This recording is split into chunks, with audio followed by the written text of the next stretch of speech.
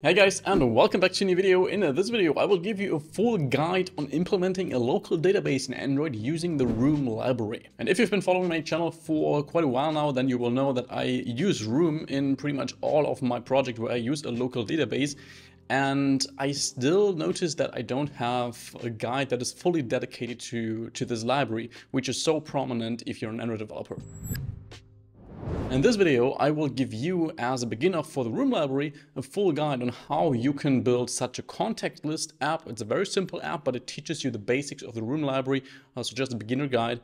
We will save contacts with a first and a last name and a phone number, and we will then be able to order based on these three values. So we can order by first name, which is currently selected, we can order by a last name, you can see it switches, and we can order by phone number, which is then, in this case, does not change anything. And all this ordering in this case is not done manually with a simple sorted by function. No, we actually order this directly with an SQL query, so you can also learn how to do that with Room. And of course, you will also be able to add a contact by clicking on this floating action button. Then a little dialog will show up. We can enter a first name, something like James, for example, James Smith, and we enter some kind of phone number. I have no idea if that exists. I hope not. We click add contact, and there it is. It is added in real time, so you can also learn how you can directly observe these changes in your database. And then you will also see different ways of sorting depending on what we select here. And as you probably also noticed, we do have these trash cans here, and if we click them, we obviously delete an existing contact in our contact list app. If we then decide to close this app and relaunch it, then well, it's a local database, so we still get our entries, which is exactly what we want. So that is what you will learn. Let's dive right into it, into an empty Android Studio project. And the first thing you need to make sure to be able to follow through this video is you need to add the dependencies in your build.gradle app file to be able to use Room. So you can see we define the Room version. I think as for now, that is the latest version that is supported. And then we need this line for the Room KTX import with that corresponding version. And we need this capped import, which stands for Kotlin Annotation Processing. For the Room library, we use annotations a lot to define or to mark different classes, for example, as a database table or as a database class. And Room will then process these annotations for us, so we really only need to define a minimum amount of code. To be able to use this Kotlin annotation processing, you also need to make sure to scroll up and add this ID Kotlin cap, otherwise Gradle won't find it. After that, make sure to synchronize that and we can jump right into coding. So when it comes to creating a database or working with databases, we usually need three different things, especially when we work with Room. On the one hand, we just need a database, so something that holds one or multiple tables. One table could be something like, in this case, a contact. So the table will contain multiple rows, as many as you have storage on your phone, basically, and every single row will correspond to one single contact in this case. And then in addition, we will have multiple columns because it's in the end a table. Each column will be one field of one row. So one field, in our case, of a contact. One field would be, for example, the first name. One field would be the last name. One field would be our phone number. And we can actually also inspect that directly in Android Studio, how our Room database looks like. So I still have my app open here. And if we now go to App Inspection on the bottom here and select a process, in this case my emulator, and we choose this Room guide, then wait a little moment and it will load this database inspector. And you can see here is my contact table. If we double click on that, here we see our actual database. So we have a bunch of columns, in this case an ID, which is a unique identifier for a specific contact in this case. We have a first name, last name, and phone number, and every single row will now correspond to one instance of such a contact. So this whole thing here would be the database. Then the database consists of multiple tables, in our case just a single table to keep it simple, but you could also connect different tables. For example, if every single contact of your app would be able to have one or many addresses, so for example a home address and a work address, then we couldn't really easily model this with a single table, since you could have theoretically an infinite number of addresses. In that case, we would make it a different table to have a separate address table in which we can store addresses, and then we can link our two tables, so the contact table and an address table, to say, hey, each contact has many addresses. So that will be the purpose of having a table in a database. So that is the second thing we actually have for databases, that we have a whole database that hosts multiple tables, and each table which hosts multiple fields for a specific type of object, in this case a contact. And we need a third thing, especially for Room, which is the so-called DAO. That stands for Data Access Object. And it's basically an interface in Kotlin where we define how we want to be able to interact with our database. So that is the place where we define, hey, we want to be able to add contacts. We want to be able to get contacts ordered by first name. We want to get contacts ordered by last name. All these kinds of queries and functions we want to use with our database, we will define in the so-called DAO object. And with these three things we will implement in this video, we have a fully functional database in Android. So let's actually jump into coding. I'm sure you're already excited, but I still think it's important to understand the theory before jumping into practice first. So the first thing is we want to start creating our table. In our root package, we will create a new class called contact. And that will be a data class in which we just define the fields each contact should have. So on the one hand, of course, the first name, which is a string, the last name, which is a string, and the phone number, which we also store as a string. And as I also already said, each single table in a database needs to have a so-called primary key, a unique identifier we can use to say, okay, we want to find the contact with the ID 1, and we want to be sure that there is exactly one single contact with that given ID. And to define that, we want to say val ID, and we can choose a simple integer ID here. You can also choose different types, also string IDs. You just need to make sure that they are unique. For integer IDs, we have the advantage that Room can automatically generate them, so it will just increment them when we insert more contacts. But we need to tell Room that this is our primary key, because right now it's just a plain data class, and Room doesn't know that. So we need to add an annotation, primary key, and that will tell Room, hey, please use this ID as our primary key. In case you don't want Room to auto-generate this primary key, you can also set auto-generate to false here. And I'm noticing that it is already set to false by default, so let's set it to true instead to make sure that Room will auto-generate this. And I still think we need to actually assign a default value here, for which we can simply choose null. If we add a contact and we leave this at null, then Room will just generate a random or a unique ID for this contact. And I think we should also be able to make it non-nullable and set it to 0 initially. Let's just try that. Since it's a default parameter, I'll move it to the end. And something we need is we need to annotate this with entity. An entity is basically the same as a table in Room, and that will already be fine. We have some options we could specify here. We could change the table name, which defaults to the class name, so we don't need to change that. And we could do a lot more. We could define foreign keys, primary keys if we would have multiple, but that is more advanced database stuff. We don't want to deal with that here. Then the next step is to go to our root package again, and now I want to create our DAO, our data access object for this table. So I want to have a contact DAO, which is an interface.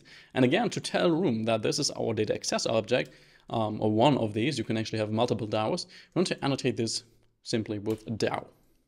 And in here now go all the functions we want or we need to be able to modify our contacts table. On the one hand, that is a function to save a contact or to simply insert a contact, to phrase it in database language. Here we then need to pass the type of entity we want to insert, which is simply a contact.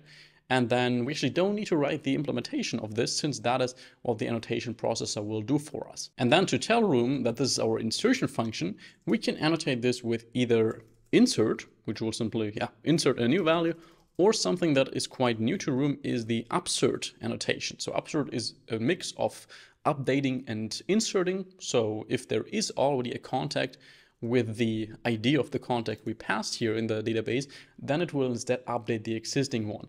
If we use insert instead, then it will simply insert a new one and it will complain if there is already a contact in the database with that given ID. However, we can also specify a so-called on-conflict strategy here.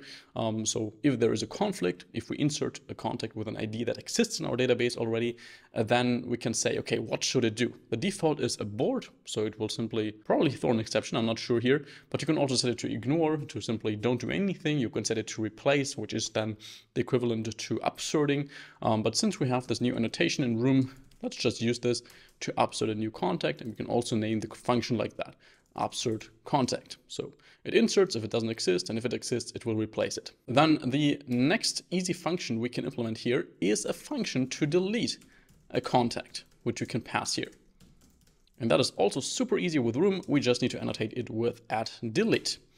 And one thing about these two types of functions, where we simply do something and we don't really get some type of data here, so we don't really query for context, we can make both these functions suspend functions in Kotlin. So they will actually run in a coroutine and just block it until that database operation finished. So I'd always use that in case you stick to using coroutines for asynchronous programming or just flows. Now coming to defining our queries, because we want to have 3 different ways of querying context from this table. On the one hand, a query that gives us our contacts ordered by first name, ordered by last name, and ordered by phone number.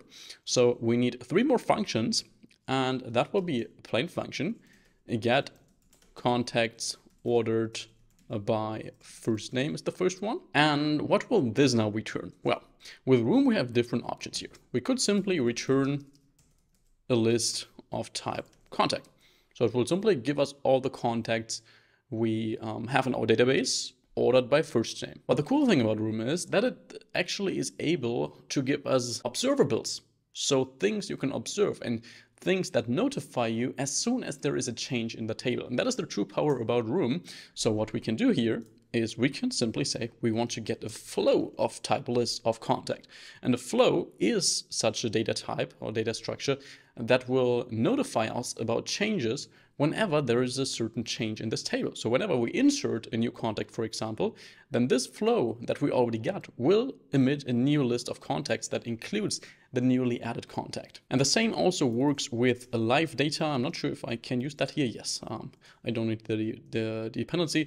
So if you're using live data, you can also get that here.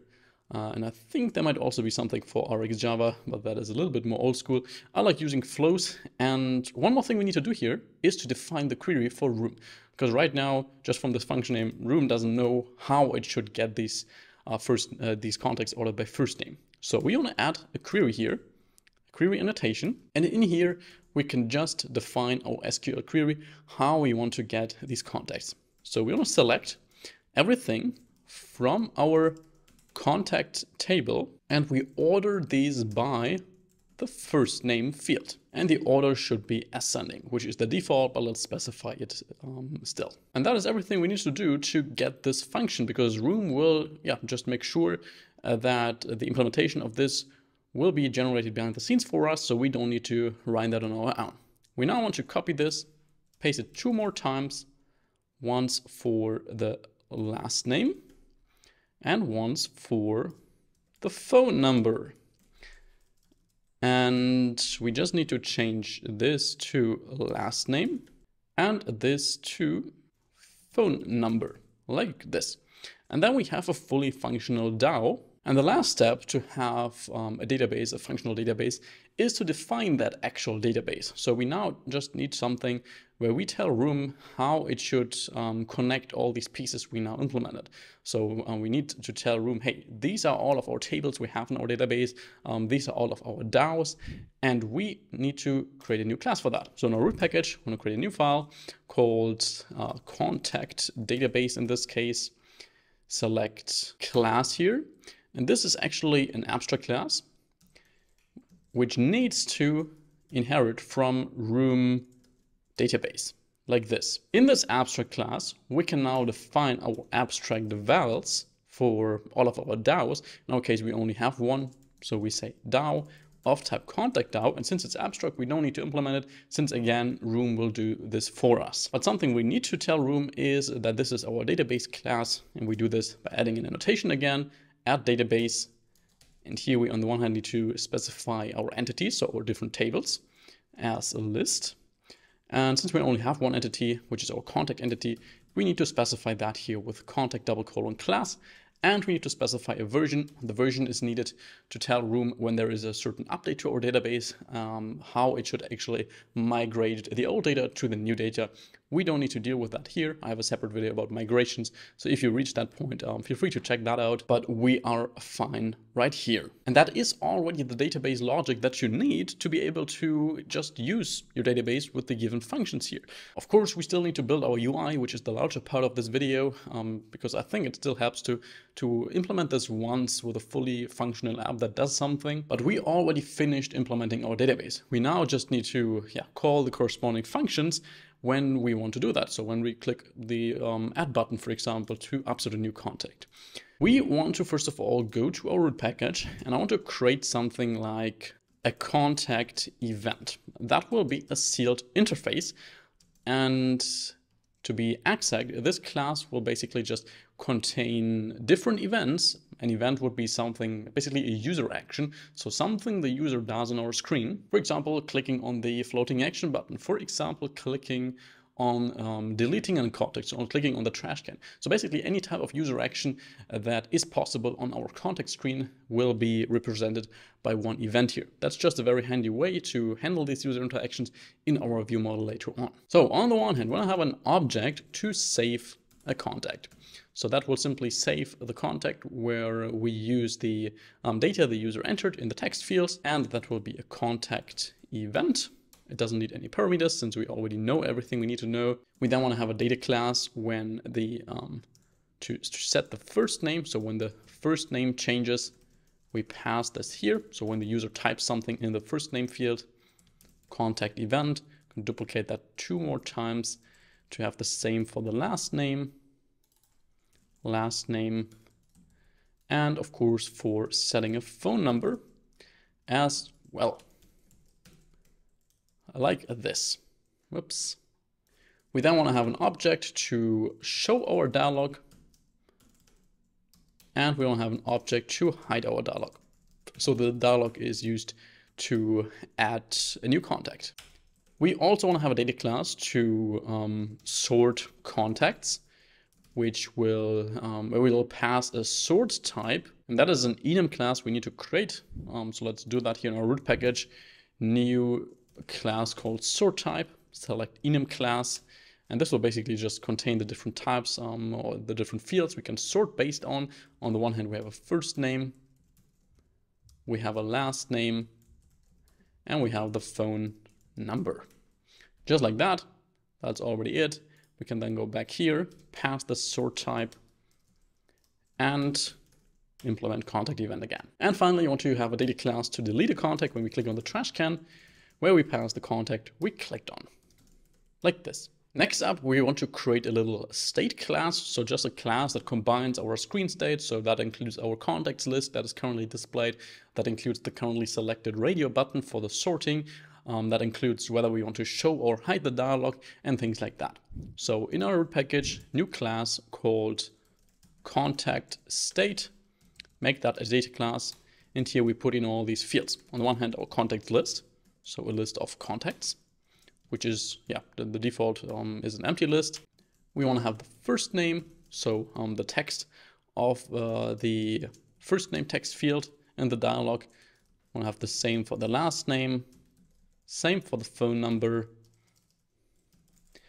and we want to have a val is adding contact. So if the user is currently adding a new contact, to show the dialog, which is also default, which defaults to false. And finally, you want to have the current sort type. So that will be used to decide which radio button is switched on. The default sort type is first name. Sort type is not first name. Like this. And now, since we have our state, we have our events, we can now implement our view model in which we will map all of our states. So new class, contact view model, oops, view model, select class, make that inherit from view model. And here we simply want to pass our DAO in the constructor. So simply contact DAO, and this view model will simply host our state. So that will be a private val underscore state, which is a mutable state flow. I like to use state flow here. Feel free to also use compose state or so, where we will just have an empty contact state. We also need a private val for our sort type, which we selected. And I know I passed this in the context state, but you will learn in the next few minutes why I make that a separate field, which is also a separate mutable state flow with the sort type first name by default. And we want to have another private val for our contacts. So the currently displayed contacts, which is a mutable state flow. Oh no, this is actually not a mutable state flow. Let's leave that for now, and we'll implement that in a moment after we implemented our on event function. So as soon as there is some kind of user interaction, if the user presses a button, types something in a text field or so, we will trigger this function with the corresponding event. For example, showing the dialog, if we tap on the floating action button to change the phone number, if the user types something there, and things like that. So in here, we'll just have a big when expression. Depending on what the event is, we can press Alt-Enter to add the remaining branches. And now for each single case, we can handle that very easily here in the view model. When we want to delete a contact, what do we want to do? We want to call our DAO and say that delete contact. And the contact we delete is passed to our event. You'll notice we get an error here because we need to execute that in a coroutine, since that is a suspend function. So what we can do is we can launch a coroutine in view model scope, launch, put that in here, and we won't have any errors anymore. Then if we want to hide our contact dialog, we want to say underscore state that update to update that state, and we only want to update our dialog. So is adding contact is false, so we're not adding the contact anymore if we want to hide it. And yeah, that will simply leave the remaining fields unchanged. It will just change the single field we modify here. Then for saving a contact, that is probably the most complex function or the most complex case here for our when expression. Here, we first of all want to get a reference to the first name of our state, which is state.value. Oh, we don't have that yet. Let's choose, no, let's leave that empty for now and implement that at the end. Let's implement the easier functions for now. Set first name is easy, state, update, it copy, and the first name text is simply event.firstName. We can then copy this and do the same for setting the last name and setting the phone number. So here we pass last name. Here we pass last name. And here we say our phone number is event.phone number. When we show a dialog, we can actually also paste this here. We can say is adding contact. In this case is true if we want to show the dialog, of course. And when we want to sort the contacts, we want to say state, actually not state, we just want to say underscore sort type dot value is equal to event dot sort type. So we just update our sort type mutable state flow. So now only our save contact case is left, and we need to implement our real state. So right now that's only the mutable state, but we only want to expose immutable states to our UI, since the UI shouldn't really be able to directly manipulate states of our view model. So since for our contact DAO, for each single sort type we have here, first name, last name, and phone number, we return a different flow from our database. It's quite tricky to make that work and combine that to a single state in our contact view model. That is now a bit more advanced flow stuff, and I do have a playlist about flow operators and stuff like that. So feel free to watch that in case that is new to you. I will, of course, do my best to explain this here, what I do. So what we will have is, we will have a private val underscore contacts for our contacts state, which just always holds the current contacts that considers our sort type. So we will say we have our sort type, and we then say that flat map a latest, where we get access to this sort type, and depending on what that sort type is, we will have when expression Alt Enter to add these remaining branches. If it is this first name sort type, we map this to a DAO get context ordered by first name. If it's last name, DAO ordered by last name, or a DAO dot ordered by phone number. And the reason we do this is flat map latest. If we check the documentation here, it will basically take a flow, which is our sort type, and whenever that flow changes, so whenever our sort type changes, whenever we tap a new radio button, we transform that emission, so the new sort type, to a new flow. And that new flow is, in this case, one of these flows that comes from our database. So with that, we basically achieve some sort of reactivity that as soon as our sort type changes, we will automatically also change the source where we get these contacts from. I hope that makes sense. We still need to say start state in to save that in the state flow, to make it state, so to cache it in this flow. And we want to state in view model scope. We say sharing started while subscribed. So this piece of code is only executed if there is an active subscriber to the state flow. And we then say the default value is simply an empty list of contacts. And then we don't have any issues anymore. We get a warning since that's a bit experimental, I think. We can hit Alt Enter to add this annotation to our view model, and then the warning will go away. Now this is a state flow of lists of contacts, which always holds the contacts with the currently used sort type. So as soon as we now change the sort type here, this will automatically trigger a change for this contacts list, and it will automatically map this the sort type to the correct order, and finally the list of contacts. Hope that makes sense. We can now go ahead and do something a little bit similar with our state. So that will be the public version of our state that we expose to our UI, that our UI will observe.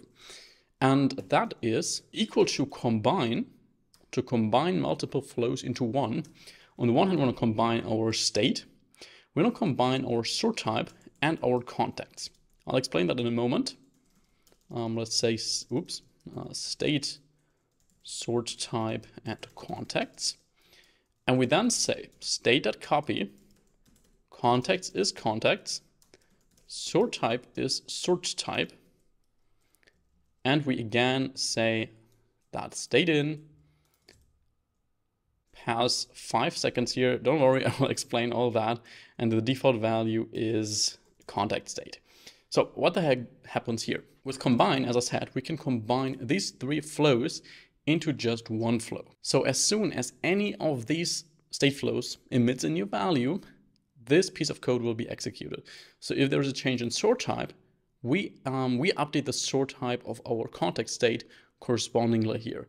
If there is a change of our context, so if the sort type changes, for example, which changes the context, then we will also update the context in our screen state as well. And of course, if there is a change in our state, this will also be executed. And the reason we add these 5 seconds here and not here is that this is a flow that is directly consumed or observed in the UI. And this just makes sure that there is a certain bug we can't have when this flow would emit a value when the activity is directly in the onDestroyed state where it actually shouldn't get value. So it's a quite complex bug, but this is something we can use to make sure we don't have that bug. I don't want to dive deep into this here. I covered that in another video. And now that we have our final state, we can also implement our save contact function before we jump to implementing our actual UI to display all that. Here we first of all want to get the first name of our state. So the text field value. We want to get the last name, like this. We want to get the phone number. And then we want to check if any of these are empty. Oops, phone number, of course. I want to check if any of these are empty. So if the first name is blank, or the last name is blank, or the phone number is blank, then we just want to return out of here and not insert anything, because then we don't have any data to insert.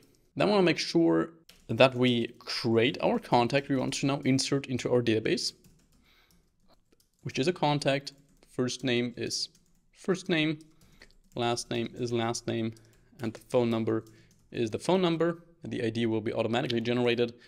And then we can say we launch a Cortinian view model scope to insert that, and we say DAO upsert contact, and we pass the contact we want to insert. After that, we want to say underscore state update, and we update it on the one hand with is adding contact, set that to false to simply hide the dialog after we added a contact, and then we reset our text fields to empty strings and phone number. So now that we have our view model, we can finally start building our UI, and then we can try this out. So in our root package, let's have a contact screen, select file, make that a composable contact screen. And this will take two parameters, on one hand our state, and on the other hand an on event lambda, which we trigger when we do a certain thing on that screen, which corresponds to a contact event, like this. So what will be on this contact screen, if we take a look here, we will have a column, in the end just a lazy column for everything, where we will have our row of radio buttons first, and then our that will just be a lazy column for the contacts, where we have a contact item, we have a row and a column here for these two names and the phone number, and then we'll have our floating action button, so we put everything in a scaffold. That is the plan here. So we, as I said, the outer layout will be a scaffold, which makes it easy to add a floating action button in here as a parameter. We can then, we get the padding values here, and we can say we use a lazy column, and the padding values of this lazy column will just be, it's content padding. Content padding will be padding like this. We then also want to say modifier is modifier fill max size, and import modifier at enter. And we want to make sure that the vertical arrangement is arrangement dot spaced by to make it so that there is always 16 dp of space between each list item. We can then open this block of code here. Let's start to implement this floating action button up here. So we have a floating action button. When we click this, we trigger our on event lambda with our contact event dot show dialog, since if we click on this floating action button, we want to show our dialog to add a new contact, and the content of this floating action button will be an icon, which will correspond to icons default dot add, and the content description will be add contact, like this. Put that on separate lines. For some reason I don't get the helper function for that. Doesn't matter, let's format it like that, and then jump to our lazy column. In here we first of all want to have a normal item, which just holds one item, which will be the row for our radio buttons. So this row will have a modifier to fill the whole width of our screen, and it will also have a horizontal scroll. Here we say remember scroll state. So that will basically make sure that we can scroll horizontally here for our radio buttons to also be able to pick the phone number. The vertical alignment of this row should be center. So we just center all these radio buttons vertically. And in here for the row content, we just want to take our sort type, that values to loop over all of our values, all of our different sort types, and get a reference to these. And for each sort type, we now want to have another row. So that will now be a row that holds this radio button and the text next to it. So in here, our modifier will be modifier that's clickable. Because if we click on such a row that holds a radio button and a text, then we want to call call on event with a contact event dot sort contacts with our sort type we clicked on. We also want to make sure that we center all these items vertically in this row. We can also import that pressing Alt Enter. And in here we'll have a radio button. When is that radio button selected? Well, if our state.sortType is equal to the current sort type we're looping over. in onClick, when we click on this radio button, we can also simply paste this event here so that we sort our contacts based on the clicked on sort type. And after that radio button, we will have our text, which will simply say, yeah, let's just say sort type dot name. That is something very simple. So we just display the exact name of our enum class. That is it for our top row. The next thing would be another item in our lazy column, which will be an items block to display multiple items. Make sure to import this one here with items, a list of type T, and pass state.contact. So we will now display an item for all of our contacts and get a reference to each one here. So each contact is in the end just a row where we have a column first and then an icon button last. So let's just make that a row. Modifier is modifier fill max width. And in here, as I said, we'll have a column for our first name, last name, and then below that our phone number. Here we say modifier weight 1F. That will cause that this row will occupy all the space until the other items, so in this case just the icon button. And in here we're going to have a text. The text in this case is our contact.firstname space contact.lastname. Oops, like this. And the font size is 20 SP. Alt Enter to import that. And below that first name, last name text, we're going to have another text for the phone number. So contact.phone number like this. And here I set the font size to 12 SP, a little bit smaller. And then finally, after this column inside of our row, we're going to have an icon button. And when we click that, we're going to delete the contact we clicked on. So here we say on event, contact event dot delete contact, and the contact we clicked on is, well, just our contact. We can then say we have an icon for that, icons default delete, and the description of that is delete contact, like this. Oops. Cool, that is it for our contact screen. The last thing that is missing is our dialog when we click on our floating action button here. So in our root package, we can create a new file called add contact dialog, select file and make that a composable, add contact dialog, which will take our contact state. It will take our on event function again, which is actually a lambda of type contact event to unit, and a modifier.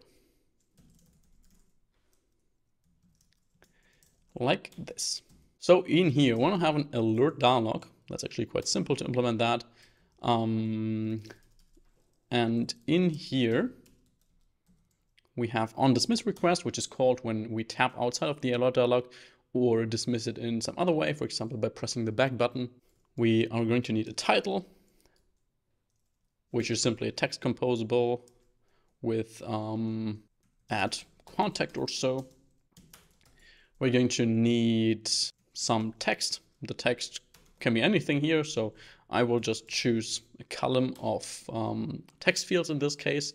Here we can say the vertical arrangement is arrangement spaced by 8 dp to make it so that there's 8 dp of space between each single text field. And in here we can then spam our text fields basically. The first value is state first name, so first name text field value. And when that changes, we say on event set first name with our new value. We can also give it a label or placeholder, is it called? Let's use a placeholder, and which is basically just a hint what we need to enter, and this would be first name. And then here we can copy and paste this 2 more times. The second one is for the last name. Set last name, and the placeholder is last name. And the last one, phone number. Set phone number and phone number. And then below our text, one more thing we need is buttons. or just one single button in our case.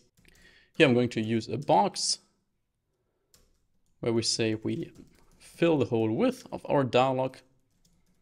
And then inside of that box, we're going to use a button. When we click that button, we say we call our on event contact event dot save contact, since if we click on our add contact button, then we just want to save that, of course. The text is save contact or just save. And let's also make sure we align this button to the end of our box. Content alignment is center end, like this. And did we assign the modifier yet? Nope. We can also do this here. The modifier is modifier. On dismiss request, here we are going to need to call on event with contact event dot hide dialog in this case. And that is it. Now we only need to take this add contact dialog to our contact screen right here and check if we actually want to display that by checking if state is adding contact. And if so, we call our add contact dialog with our state and our on event function. And yeah, that is it for our UI. We of course now need to call this contact screen in our main activity. So let's switch to that. Say we have our contact screen, and in here we need a state and we need our on event lambda. For that we need our view model, and for our view model we need our database. So let's see how we can now initialize our room database. And first of all, normally I would totally use some form of dependency injection setup to have a global place where you manage your dependencies, something like a Dagger module or so. But I think this would maybe overwhelm some of you if you haven't worked with Dagger yet in Android or dependency injection in general. So I will just initialize our database in here, but please keep in mind that this is not the optimal way of doing that. In case you want to learn dependency injection, then please just look on my channel and search for Dagger Hilt Crash Course, and you will just learn why there are certain better approaches. So we're going to have a private val db here, which I'm going to initialize with lazy, so by lazy, and in here we will say room, so we call room again, dot database builder. We need to pass our context, where we pass the application context. We need to pass the class of our database we want to initialize here, which is our contact database, double colon class.java, and the name of our database file, so where we save this, is just contacts.db. And then after that, we can call that build to finally build our database. Then the next thing here is our view model. We can say private val view model by view models. That is how we initialize a view model in an activity. And we say that is our contact view model. And since our view model does take a parameter, which is our DAO, we need to provide a factory. That is sadly necessary if your view model has some parameters. If you use something like Dagger Hilt, you don't need to create your own factory because Dagger does that for you. But we need to do that here for the sake of simplicity. And we can just say object colon view model provider.factory and override the create function here to return our view model instance the way we want. So we want to return a contact view model where we pass our DAO. We get that from our DB. So simply DB, you can see that is now a contact database, and we call that DAO on that. And then we can simply say st, so we cast that as our return value here. That is just how we create a view model with parameters. Looks quite complex, but is really only about this line of code here. And then we can finally get our state in Compose. So val state is equal to actually by view model state collect as state to just get that state and observe that. Then we can pass it here, state, and on event will be view model double colon on event. We probably missed some padding on our screen, so we could also quickly add that to our contact screen by adding some padding to our outer scaffold. So modifier is modifier padding 16 dp.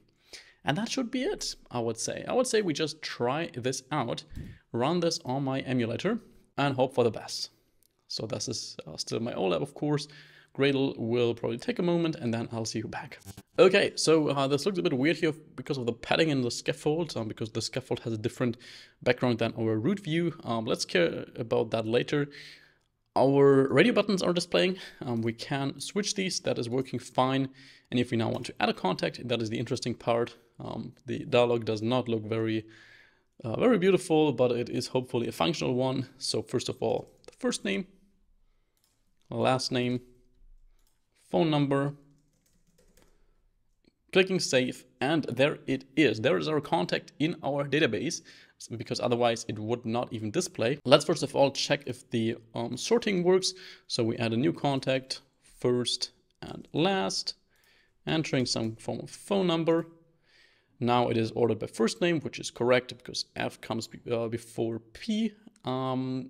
Last name should now put this one as the last, which is correct. And the phone number should put this one here as the first one, which is also correct. So that is working perfectly fine. If we rotate our device, this is hopefully working fine. Yes, it is. Oops, that was messed up. Let me quickly turn this back. Yes, we rotate back. That is working fine. And if we now delete a contact, like the last one, then that is also working fine. And if we relaunch our app, we hopefully still see our Philip contact, which we do. So we now have a fully functional database in Android. To fix this little padding issue, we can remove the padding here of our scaffold and move it one step below to our lazy column. Let's actually just ignore this padding here, make it unused, and pass padding values of 16 dp here. This should hopefully fix this. If we relaunch this, then yeah, now that is looking perfectly fine. Cool, now you have a fully working contact list app, not a very beautiful one, but a functional one. And I would really encourage you to extend this app to keep on learning about Room. So what you could do is you could implement behavior that if you click on a contact, you actually get to a detail screen which displays details about that contact, maybe even more details than in this list. You could also add things like an address. You could add things like an email address or so. So you really have a real contact list app. Because just watching a video in the end is great, but it does not really teach you how to do it in practice. You can only learn that by actually doing it in practice. So I really encourage you to do that at home. And if you feel like you need help with more advanced Android projects, then definitely check my Android Premium courses down below. First link in this video's description, where I have a bunch of courses which will make you an industry-ready Android developer. So thanks for watching, and I'll see you back in the next video. Have an amazing rest of your week. Bye bye.